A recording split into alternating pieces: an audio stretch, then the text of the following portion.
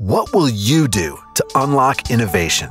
In today's fast-paced world, innovation might not be enough. Tomorrow's pioneers of change will need to be agile, able to adapt, and committed like never before.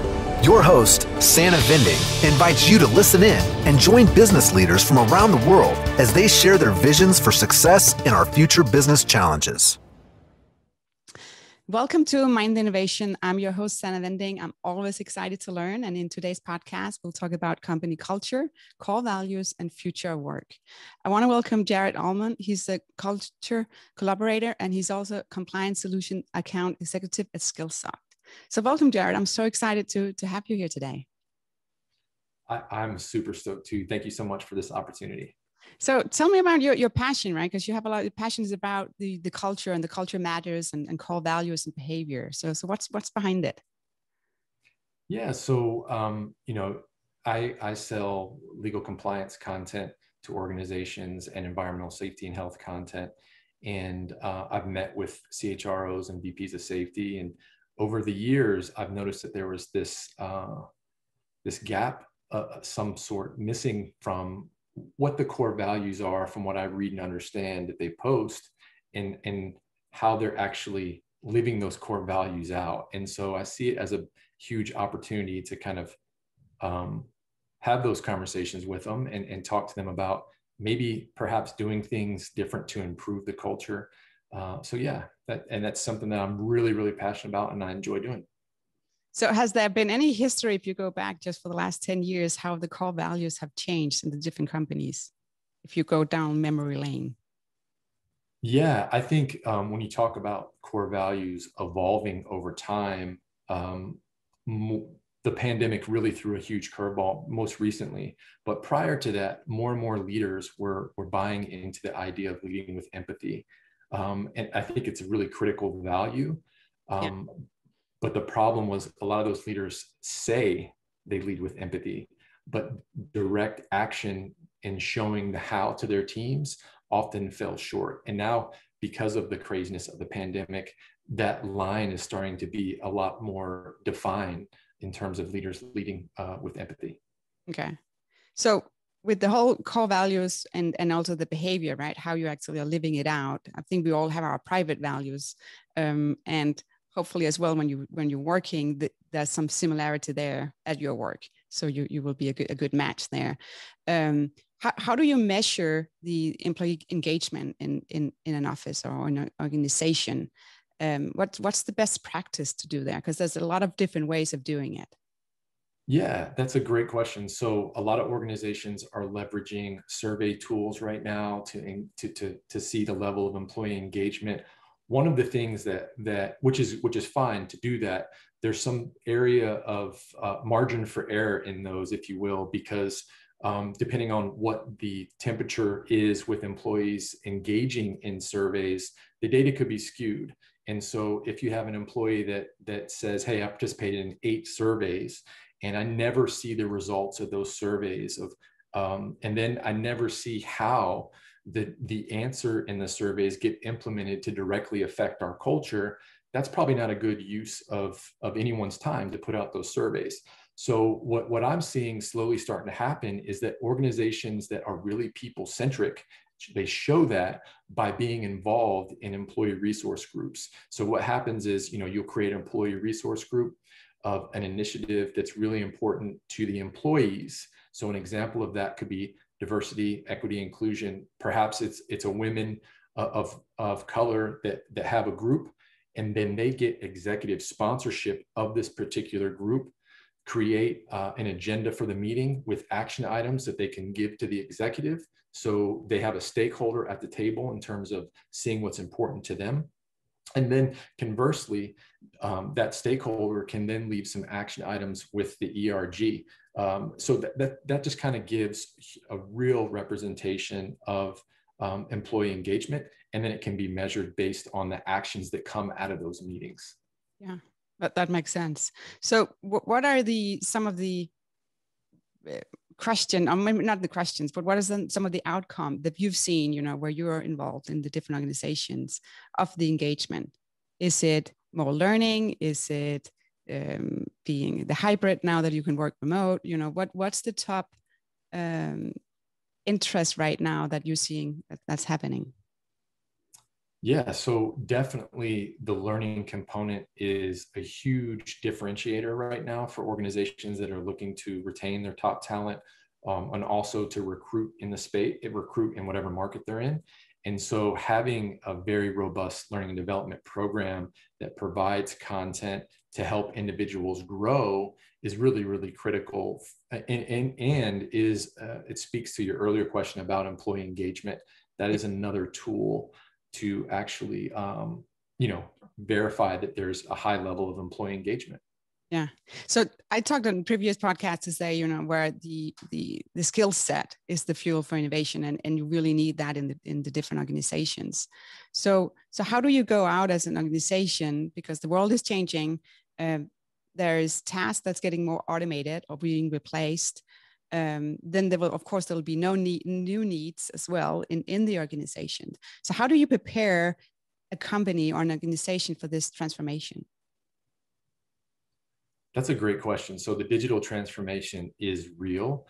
I think the organizations that understand that really leverage a couple of components, but one, it really comes down to just listening to their customers or their clients of what's important to them and what changes within their organizations in which they partner with.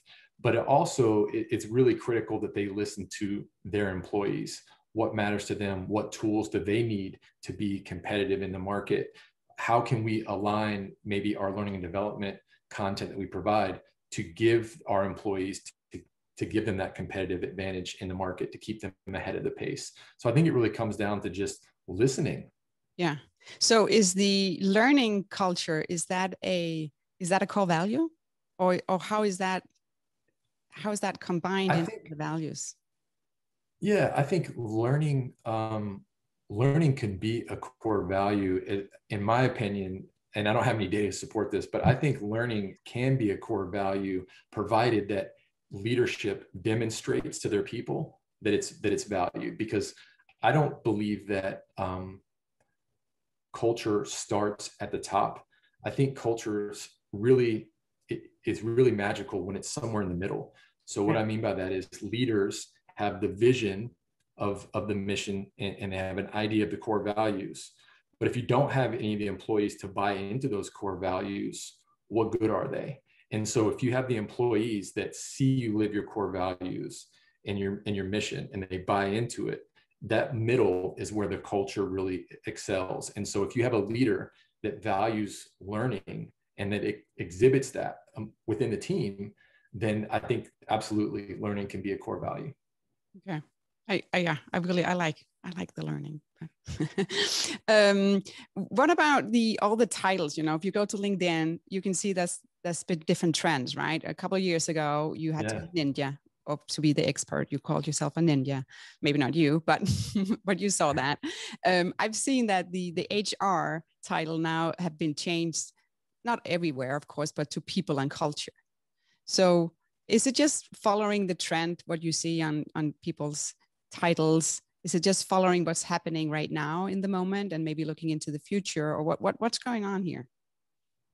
I think, I think with HR people, they get a bad rap. When you talk to people that don't deal with HR regularly, the people in HR have a negative connotation with the title. Yeah. And so the shift in the trend, and that's a good word to use, a trend, is to change it, remove the HR because it has this negative connotation, and put people in the title or put culture in the title. But at the end of the day, the job functionality is the same. I think where it differs is when organizations actually hire a chief people officer versus, a chief resource officer. And that chief people officer, they're the ones that own the people component of the business in terms of aligning learning to the organization, being really in tune with employee engagement being a big component of what they're responsible for, where the HR people are more, they deal, in my experience, they deal more with kind of the benefit package and total rewards, things along those lines of running the business. it gets bogged down when those people are expected to do the jack of all trades, right? Where they're in charge of performance reviews, but they're also in charge of learning and development. So I think organizations that understand the value in having a true chief people officer and giving them true autonomy to lead that component of the business, those are the ones that are going to be really, really successful in the future of work. Mm-hmm. What's changing right now? Because we're still in the pandemic. It's been more than a year, more than almost, a long time. So what have you seen? What is the challenges right now with the organization, with the core values and the company culture? Maybe it's more the company culture, because we were in the office, then all out as much as we could, depending, of course, of your industry, being remote, now slowly coming in again. So what are some of the big challenges that organizations have right now? Yeah, so that's a great question. So a lot of organizations that are going back into the workplace are kind of behind the eight ball in terms of rolling out informative policies of what return to the workplace looks like. So starting with a policy that's uniform, that says if you come into the work, or if you're in a hybrid environment, here's what it would look like. So organizations are trying to figure that out. And then that's one component. Another component is, if we say you have to come back to the workplace and you have to be vaccinated, okay, who handles that data? There's a lot of data privacy concerns with vaccine records. You know, if you work in California, there's a California Consumer Protection Act. The employees need to understand that if they work in California and their employer says, we need your vaccine card, we're going to keep it on file. And then there's another law, it's mainly for Europe and GDPR. Similar thing would apply. If you work in Europe and your employer asks for your vaccine card, you want to make sure that you understand the rules around data privacy. So I think those are really important. But the other piece of returning to work that is kind of a huge trend right now, and I don't like to use the word trend because I think it's something that it's not going to go away in the long term because of the pandemic. But this idea of providing psychological safety in the workplace really goes back to the leaders being leading with empathy and being people-centric. So providing a psychological workplace where your employees can come in and express how they're feeling, what they like, what they don't like, and then being able to take that from a leadership perspective and understand, how can I make this a better work environment for my employee?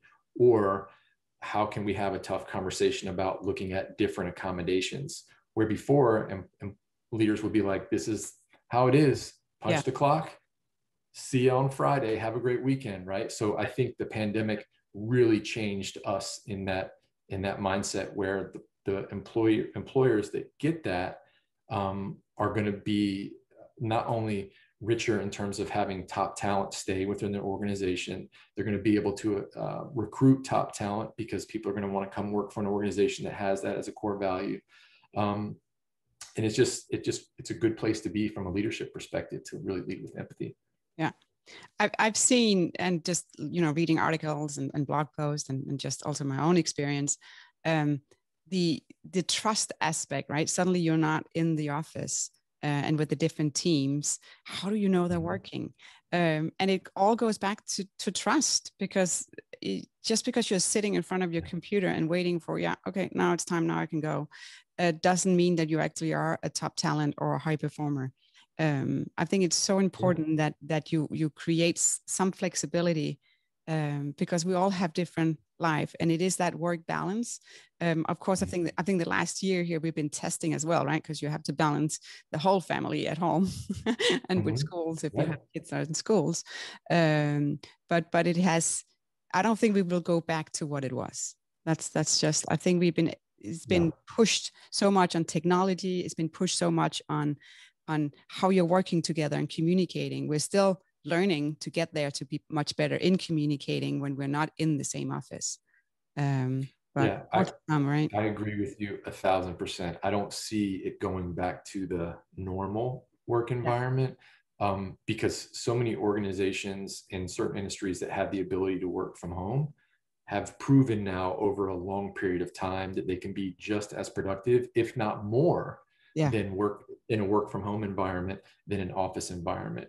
And I think what you'll see happening is that if leaders and employers don't value that, and they push out these recommendations that you have to come to the office, then and the employees are going to say, I want to see what my value is in the market, because that's really important to me to have the flexibility. You know, you mentioned being home with the kids and going to school. That's important to a lot of people now more than ever. And so if you enforce that and take away that freedom, that component of one piece of that person that's really important to them, then why would they show any loyalty to the organization? You know, so they're going to be leaving in mass exodus if organizations take that aggressive approach, I think. Yeah. Oh, that's good. Yeah. What about, so, you know, looking at future work or the core values, what's the most important thing you can do in your space? I think the most important thing for me to do in my space is to listen to what's important to leaders. And then just to continue to provide awareness around how leading with empathy matters and how it impacts all aspects of the business. It's not just in a one-on-one situation. It has a lasting effect on the entire culture. I think that's really, really important. Do you look outside of US as well to get inspired or see what's going on in other countries? Yeah, so, you know, that's interesting. So a lot of the research that I do is based on North America regulatory standards, but because of, and actually, you know, Clubhouse, that's how I met you. Clubhouse has really opened up my eyes to a larger market of people in different cultures, of how their work environments are completely different than they are here in North America in the regulatory standards. So yeah, I mean, that Clubhouse is, you know, some people have different views on it, but for me, it is one of the best learning platforms that's free, because you can hear, you know, there's different rooms for whatever, but the way I leverage it is a learning tool to really meet and connect with people that, wow, I never thought of it from that perspective, or I never knew you could do that in Scotland, like something I learned yesterday. No, I agree. Looking in different countries or different industries, if that can give you so much value, to look at that from a different angle. So, okay, last question. So what would you tell yourself 10 years ago or 20? You depend. Oh man, so I probably would have told myself, so there's no hiding behind this. I'm a ginger, right? And so we're like historically known to have a short fuse and just go and not really soak things in and slow down and be a good listener. And I think and that's something that I'm continuously working on, and also trying to learn more about what makes people tick and how to help those people if I can. So I think I would tell myself, hey man, like really hone in on developing and sharpening your listening skill set, because that will serve you tenfold regardless of what you do in your life. Where 10 years ago, I was more about not hearing what people were saying, but I wasn't really listening. That's a good one. I can join that one. But it's so important to listen, and just make sure as well that you understood it, right? So you're actually opening up after to have a dialogue, because you can speak one way, but it has to be a two-way dialogue. So you make sure that you are on the same page, or you understand each other. Maybe you don't agree, but just that you understand each other and respect each other. Mm-hmm. Okay, thank you so much for being on my podcast today. I really enjoyed it to look at the core values. I think it ties in so many places with the skill set and the learnings. And it's so important not to forget the company culture. Absolutely. Thank you so much for this opportunity. I really appreciate it. If you enjoy this podcast and if you like to hear more, please subscribe wherever you like to listen to podcasts. Until then, stay curious and keep learning.